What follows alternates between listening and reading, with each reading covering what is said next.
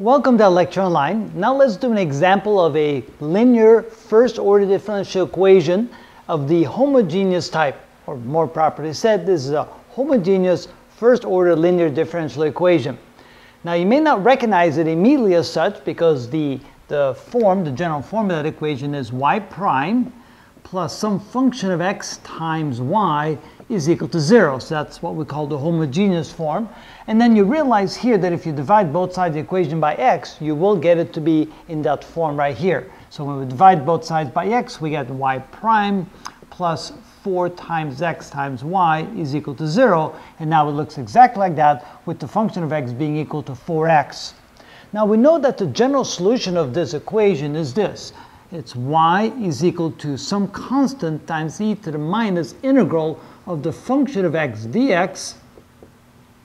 And that's it. That would be the form of the solution like that. And so what we could do is we could go ahead and just simply plug into this equation for f of x, 4x, and find the solution. However, before we do that, let's just work through the problem to get a little bit of a practice.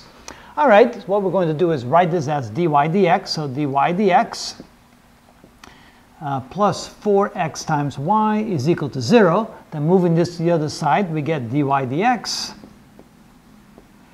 is equal to minus 4x times y. And then separating the variables, bringing all the y's to the left side, all the x's to the right side, we have dy divided by y is equal to minus 4x dx. And then we can integrate both sides. When we do, we end up with the natural log of y is equal to minus 4 times x squared divided by 2 plus some constant of integration, I'll call it plus c1. I can simplify that, so this is equal to the natural log of y is equal to minus 2x squared plus some constant of integration.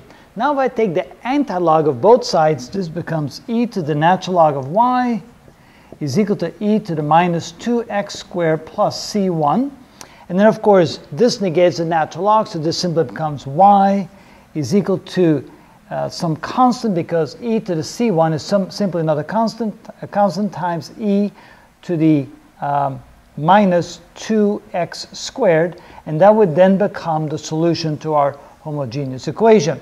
Now, what we could have done, we could have just simply taken the general form and said, okay, the solution that must look like this, y is equal to c e to the negative integral of f of x, and now realize that f of x is equal to 4x, so I plug in 4x like this.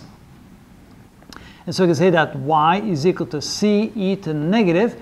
Of course, I can't forget my dx, otherwise I can't integrate it, so I do have to have a dx here. So I can go ahead and integrate 4x, so this is equal to 4x squared divided by 2. My constant of integration is already over here, so finally I can say that y is equal to c e to the minus 2x squared, which of course is the exact same result that I got down here. So you can save yourself a little bit of time by realizing I know what the general solution looks like. I can then simply plug in what f of x is equal to, do the integral, and get the solution. Or you can simply work all the way through it, and you get, of course, in the end, the same results. Either way is just fine. I would say that if you can remember the general form and simply plug it in, that would probably be the easiest way to handle this type of problem. And that's how it's done.